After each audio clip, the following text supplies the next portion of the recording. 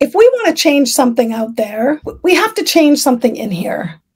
So the key is recognizing that if I want a different result, I need to do things differently.